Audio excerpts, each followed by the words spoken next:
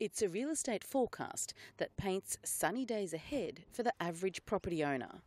We have so many suburbs on the Central Coast that are still affordable for first home buyers or for families trading up for medium density living. There, the forecast of Financial Review is we can see anywhere up to about an 8% increase in price through the end of next year. That 8% growth is in value of capitalisation. Put simply, if you own a median priced property, by the end of next year, its value will likely to go up quicker than that of your multi-million-dollar beachfront. If we're looking at a property that might be sold for $600,000 today, the forecast here is that by the end of 2019, we could be looking at that property being worth $640,000.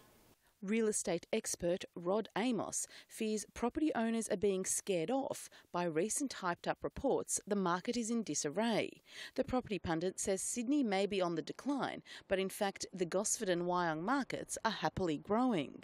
We've had calamitous news forecasts, the sky is falling. I can assure everybody, sky's not falling. We've had virtually, round Terrigal, 88% growth in the property market in the last 10 years. What is on the decline though, but positively down, is the debt ratio. That is, the number of households paying more than 30% of their weekly income to service their mortgage.